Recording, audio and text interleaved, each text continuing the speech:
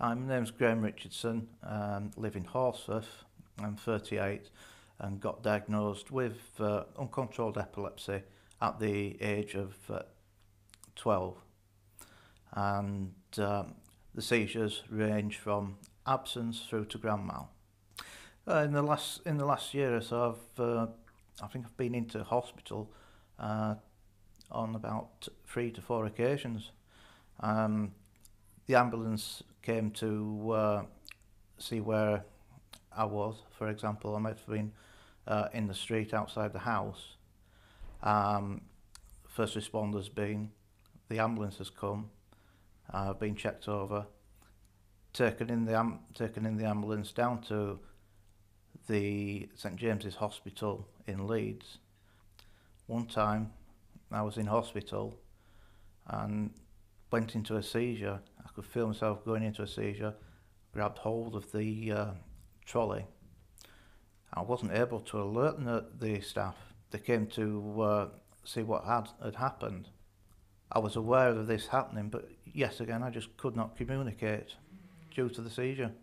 I'm fine with accident and emergency at the moment. I think they do treat you very well.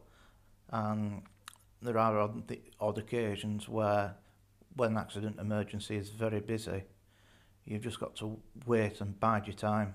I get the impression that sometimes doctors in hospitals just do not understand about epilepsy. You really need to have a neurologist sometimes come and check you out. If I've gone in with problems with the bowels or bladder and the temperature is very high, I do need to be admitted. Sometimes I may have just gone down in the street for 30 seconds and it may just be to observe you for 4 hours to make sure you're not getting any more seizures at all. Well, usually after 4 hours, I'm discharged, and after a seizure, I can tend to sleep, which they let you do. I was taken in to St James's Hospital by ambulance about 11 o'clock at night, and what had happened is they took me in and put me on the clinical decisions unit ward. I didn't have any money on my mobile phone with me at the time, and they assessed me, and after 4 hours they discharged me in the early hours of the morning for 4:30, with no means to get home at all. No way of contacting people. I couldn't remember a telephone number at all, and I had to find my own way home. They said, well, get the taxi.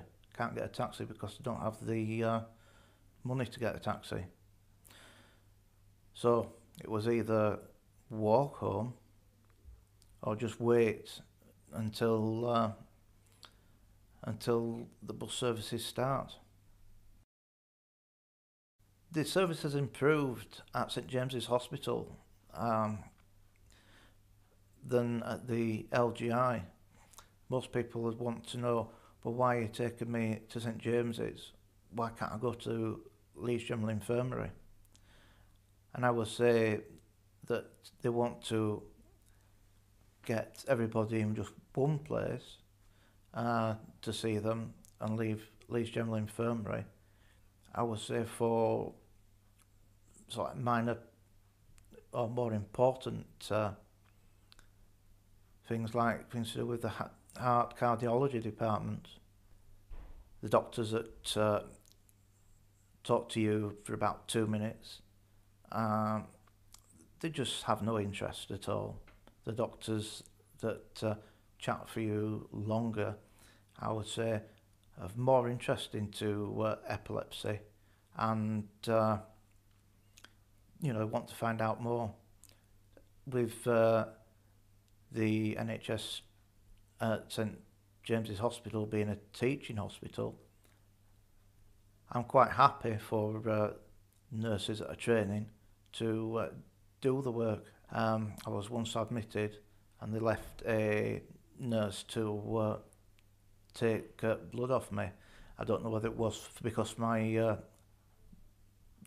veins were not very good at the time, but it took them 5 attempts there, 5 attempts there, 5 attempts there, 5 attempts there, then they finally got the blood. To improve the services, at least the doctors could have and nurses could have a better understanding in their training programme. For example,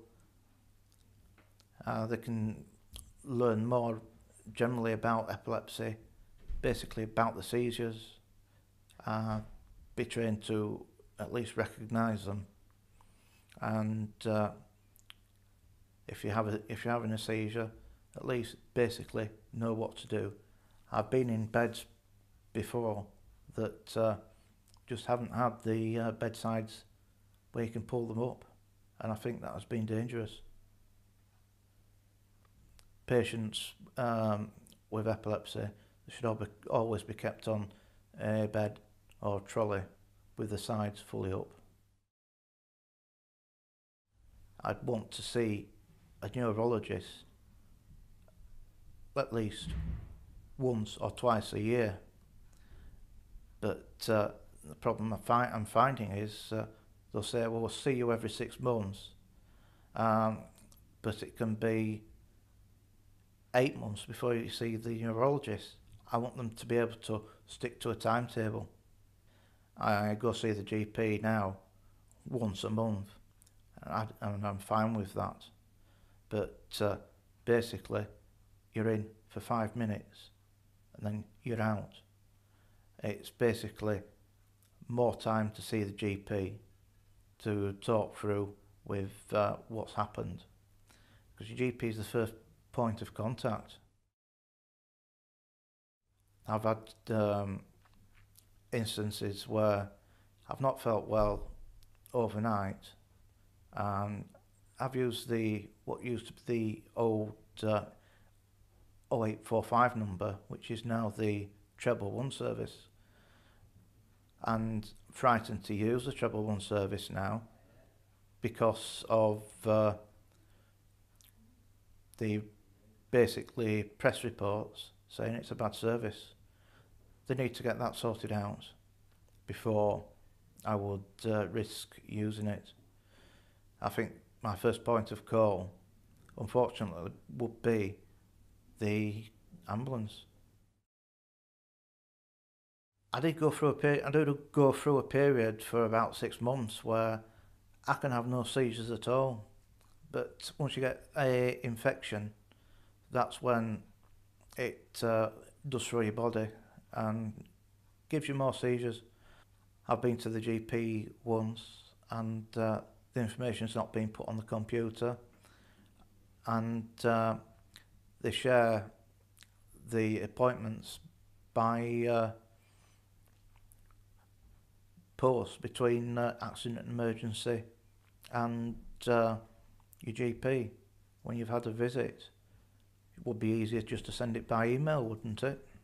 Save on postage.